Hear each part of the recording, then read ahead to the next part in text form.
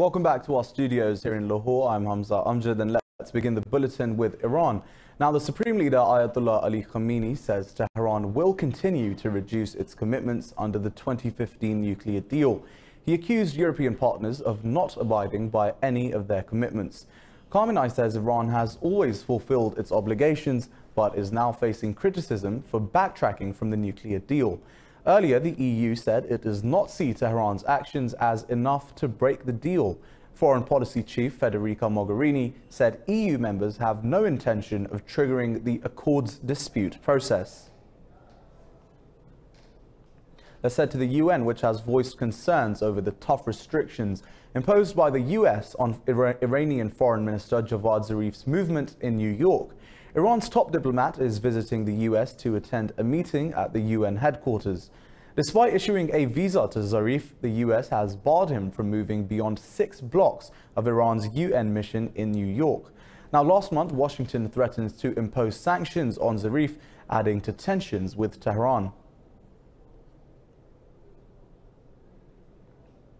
UK leadership hopeful Boris Johnson says he will not back the US if it takes military action against Iran. Meanwhile, Foreign Minister Jeremy Hunt says that the US and Iran are not looking to start a war. Hunt and Johnson were taking part in the final head-to-head debate of the Conservative leadership campaign. The two candidates said even a significant concession from the EU on the Irish border would be insufficient. Both contenders stressed the need to de-escalate Gulf tensions. We are working to do at the moment is to try and de-escalate as many of the tensions as we possibly can, because this is the one part of the world where if things go wrong, they can go wrong in a very big and bad way, and that's why we've absolutely got to be on our watch. The winner of UK's leadership race will be announced on July 23rd, and May will officially relinquish the keys to 10 Downing Street on July the 24th. And let's move on now to Saudi Arabia, which says it is ready to support a peaceful political solution to the conflict in Yemen. Defense Minister Khalid bin Salman says that the kingdom is committed to the well-being of the Yemeni people. Meeting with UN Special Envoy Martin Griffiths, the Saudi Defense Minister called on Houthi rebels to uphold their signed commitments, including the Stockholm Agreement. Earlier, the UN said Yemen's warring sides have agreed to bolster a ceasefire deal and reduce tensions around the port of Hodeidah. It said both sides have agreed on the technical aspects of a troop withdrawal. The UN Security Council has extended its ceasefire observation mission in Hodeidah by 6 months.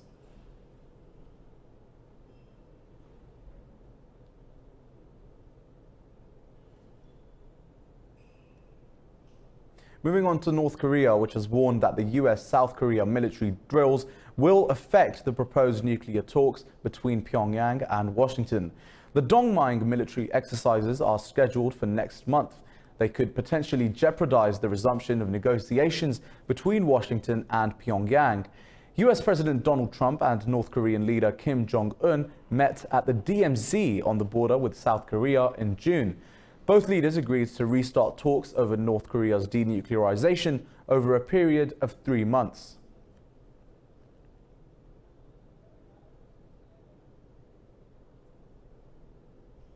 Eleven people have been killed in government airstrikes in Syria's northwestern Idlib province. War monitors say 14 others were injured in the strikes as fierce fighting for the control of the ceasefire zone rages on. They say that the Russian-led warplanes carried out 2 bombing missions over Idlib. Monitors say 16 air raids were carried out on the city of Khan Sheikhoun and the southern Idlib countryside over the last 24 hours. Over 2,000 people have so far been killed in the battle for Idlib, which started at the end of April. And let's go to Libya, where 3 medics have been killed in an airstrike by Eastern Libyan forces led by military commander Khalifa Haftar. The Libyan government says that the attack hit a field hospital in southern Tripoli. The battle between Libya's UN-recognized government and Eastern commander Khalifa Haftar has now entered its 4th month. The Libyan Health Ministry says over 1,000 civilians have been killed and over 4,000 wounded in the battle for Tripoli.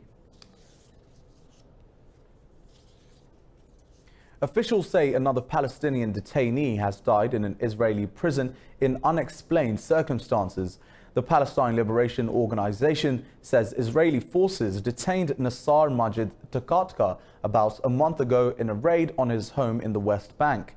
He was detained for interrogation and then placed in solitary confinement at the Nitzan prison.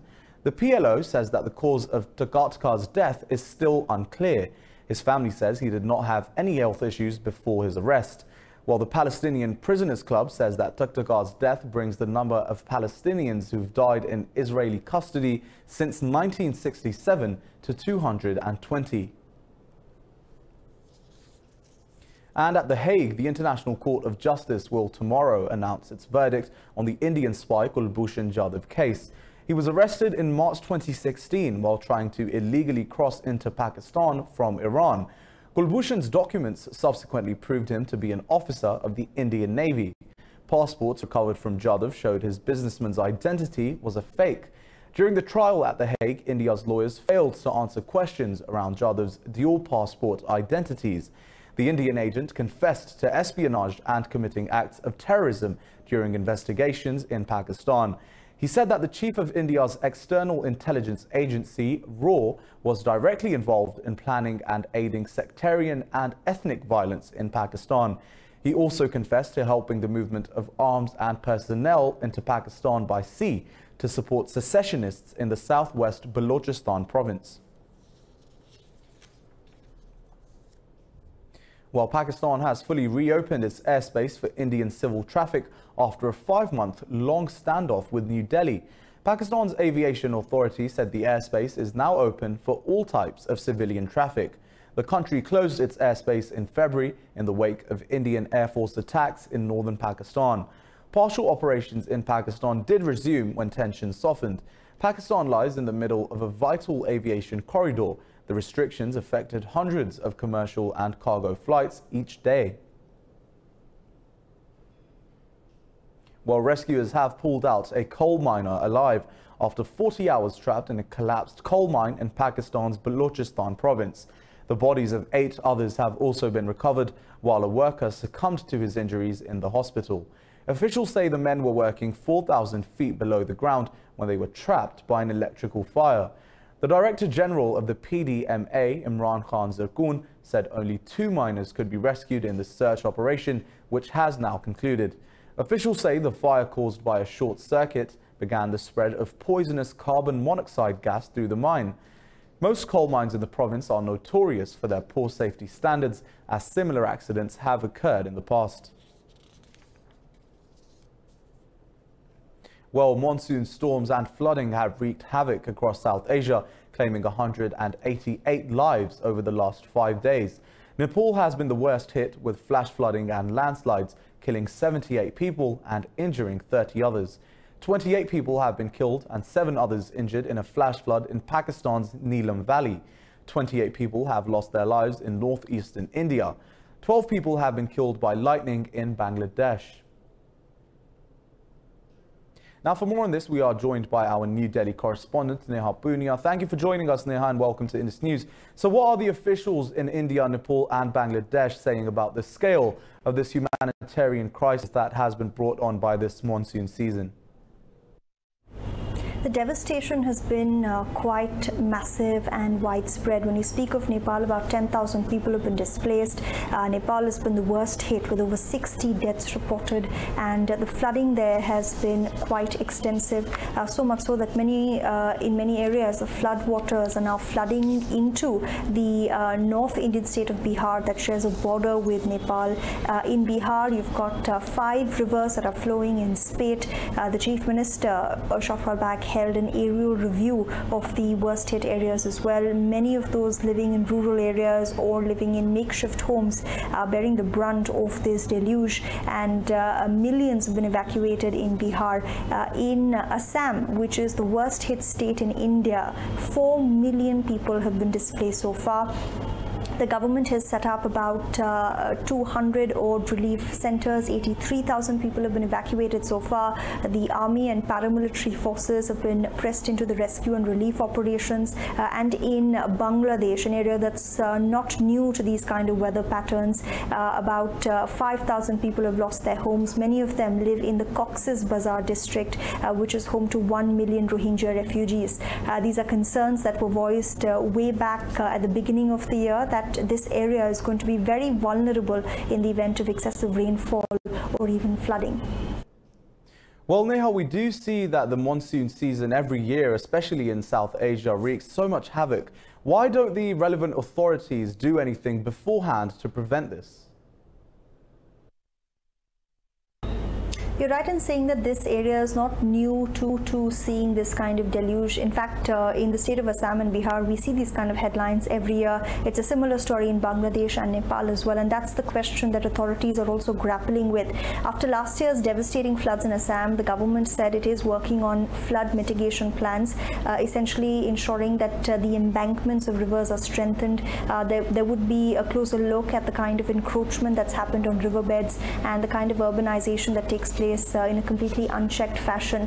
But this is a twofold problem. One, we're also seeing, because of climate change, weather patterns have become more intense. They become slightly less predictable. So that is one problem that authorities are dealing with. Two, of course, like I said, the human intervention problem, which will need a long-term solution. The government also admits here in India that often evacuating people from their homes, especially in rural areas, is a massive challenge. So that is an aspect that the government says they're going to be working on in the years ahead. Well, that was our New Delhi correspondent, Neha Punia. Once again, thanks for joining us. And let's remain in India, where 2 women have been killed and around 50 people are feared trapped under rubble after a 4-story building collapsed in Mumbai. The officials say that National Disaster Response Force and police are trying to dig out survivors. Mumbai police spokesperson DCP Manjunath Singhe says 3 people, including a child, have been rescued so far. The officials say the 100-year-old structure was not in the list of dangerous buildings released each year before the start of the monsoon season. Moving on to Indonesia, where a strong earthquake has struck off the holiday island of Bali. The European Earthquake Monitoring Agency says that the 6.1 magnitude tremor was centered about 82 kilometers southwest of the island capital, Denpasar. Residents fled their homes as the earthquake damaged buildings. There were reports of damage in schools, temples and residential areas. The Transport Ministry says Bali Airport is operating normally. This follows a powerful 7.3 quake in the Maluku Islands on Sunday that killed at least 2 people. Now, 5 Afghan soldiers and 11 Taliban fighters have been killed during clashes in northern Afghanistan. 4 soldiers and 7 insurgents were also wounded. The military says that the clashes erupted after Taliban fighters stormed security checkpoints in the Faryab province. Meanwhile, Afghanistan's Independent Human Rights Commission says that almost 600 civilians have been killed over the last 3 months. The commission says almost 2,000 others were wounded in clashes between government forces and Taliban insurgents. The head of the commission, Musa Mahmoudi, says over 700 children have been killed or wounded. Mahmoudi criticized the government for not doing enough to prevent the civilian casualties. The Defense Ministry disputes the report's findings, saying it is taking every measure to protect civilians during its operations. French President Emmanuel Macron has demanded an explanation from Iran over the detention of academic Fariba Adilkar. The 60-year-old academic researcher was arrested in June by the Revolutionary Guards, reportedly on suspicion of espionage. The controversy over the dual national's arrest comes as Paris and Tehran are engaged in crisis talks to save the 2015 nuclear deal. France's foreign ministry has demanded consular access to Adilkar without further delay. Iran's government has confirmed her detention but has not said why she is being held. Turkey says that the EU's decision to curb contacts and funding will not affect its drilling for gas off the coast of Cyprus. The Turkish Foreign Ministry has also condemned the European Union's decision to suspend high-level talks on the divided island. It accused the EU of being biased and partisan over Cyprus. This comes after Austria and Germany proposed new sanctions on Turkey at a meeting of the EU's Foreign Affairs Council. The Council decided to suspend negotiations on an air transport agreement with Ankara. It also agreed to temporarily end high-level dialogue with Turkey. Ankara stands to lose 150 million euros in pre-accession EU funding earmarked for 2020.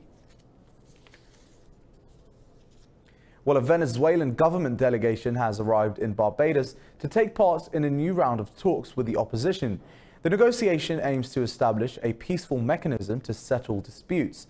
President Maduro's communication minister, Jorge Rodriguez, says the government is trying to find a constitutional and democratic resolution to the differences.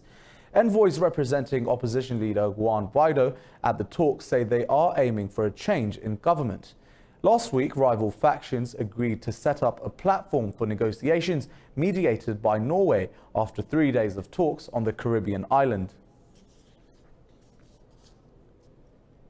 And let's head to the UK, where climate activists in London have blocked all entrances to the country's biggest cement manufacturer, halting supplies for a road tunnel under the River Thames. There are demonstrations in 5 other British cities as the Extinction Rebellion continues to press the government to act against climate change. Environmental activists have set up pickets and a sit-in at the entrance of London Concrete. The group says it will disrupt the site all day in an attempt to halt an expansion of the workers. Globally, it's inextricably linked to CO2 emissions, which are filling the living world that we're part of. And locally, it's creating a lot of dust pollution that is adding to already bad air pollution in East London. Environmental campaigners have called on the British government to declare a climate emergency. And let's move on to Italy, where doctors in Rome have warned people to stay away from roadside garbage dumps. Stray animals feasting on the piles of trash have created a possible health emergency. Meanwhile, locals are fuming over the lack of waste management in the city. More in this report. Any mention of Rome usually brings the city's cultural heritage or great Italian food to mind. But nowadays, tourists are navigating overflowing rubbish bins in the stifling heat. Doctors have warned the city may have a health emergency on its hands. With this heat and with this situation, there could be a hygienic emergency in the sense that we must remain vigilant to avoid that it could turn into a health emergency. Prevention is better than a cure, as they say, so we decided to alert all the institutional actors in the system. The garbage also attracts animals, which cause even more problems. I live in the center, where it's even worse because there are seagulls, mice, all kinds of animals, mosquitoes, flies, full of insects and animals. That's enough. Locals blame the government, which they say is corrupt to the core. This is the most disorganized capital in the world, for everything, for buses too, everything. If something goes wrong, it's in Rome for sure. On the 10th of July, Environment Minister Sergio Costa vowed to resolve the problem within 15 days. Rome generates 5,000 tons of garbage daily, and the city doesn't even have its own incinerator. The scale of the problem, combined with the government's alleged inefficiency, makes it unlikely Costa will be able to deliver on his promise. For now, though, overflowing dumpsters are as much a feature of Rome as the Colosseum or the Pantheon. Meanwhile, in France, authorities are aiming to run an island on green energy by 2021. Nicolas de Glénan is part of an archipelago that welcomes some 3,000 visitors a day and houses the largest sailing academy in Europe. Take a look. The Nicolas Archipelago is already equipped with a wind turbine and 2 solar power plants. Now authorities plan to run one of its islands exclusively on renewable energy. Here you can see the island's current consumption, which is around 8 kilowatts. Photovoltaic production is around 26 kilowatts and the wind turbine produces around 5 kilowatts. And so the energy management system allows us to reach an equilibrium between consumption and production. Enedis, a subsidiary of state-owned power utility, has invested over $280,000 into the project. Whether on an island or elsewhere in France, photovoltaics will develop in a massive way. Electric vehicles, so part of the storage, will develop. The Linky meter is growing, and so we will have to be able to balance the network in real time. The island has no connection with the mainland's electricity grid, and it's been increasing its reliance on renewable energy since the 1990s.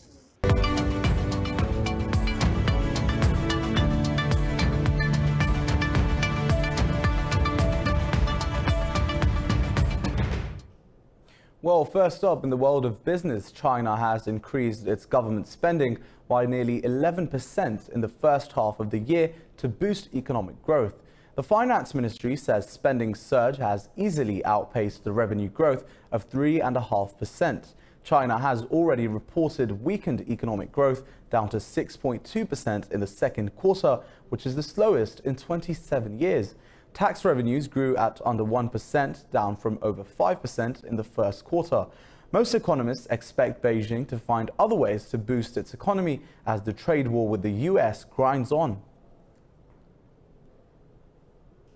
Meanwhile, Facebook says it will not proceed with the launch of its Libra cryptocurrency until regulatory concerns are addressed. This comes after US President Donald Trump said the social media giant must obtain a banking charter before launching its digital token. US Treasury Secretary Steven Mnuchin also voiced serious concerns about Libra, saying it could be used for illicit activity. Facebook says Libra has no intention of competing with any sovereign currencies or entering the monetary policy arena. Vice President David Marcus says the platform will fully address regulatory concerns and has already received appropriate approvals.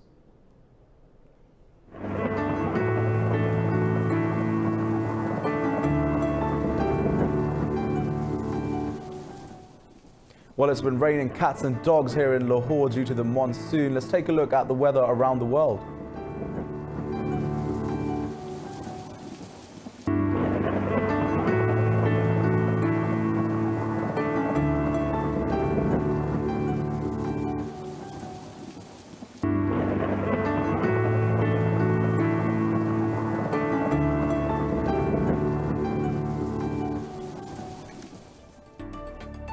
Well, that was all I have from the Bulletin at the moment, but do stay tuned to Indus News for further updates. And as always, thanks for watching.